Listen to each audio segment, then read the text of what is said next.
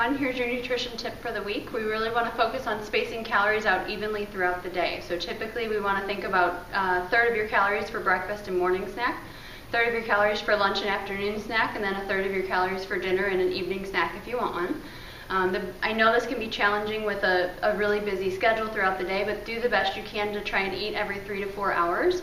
Also think about consuming the majority of your calories when you're the most active. So if you're exercising in the morning, you want to think about having a larger breakfast. Whereas if you're exercising around lunchtime, we want to think about getting a good snack in before and then making sure that we get a good healthy lunch in after. Good luck this week and hope everything is going well.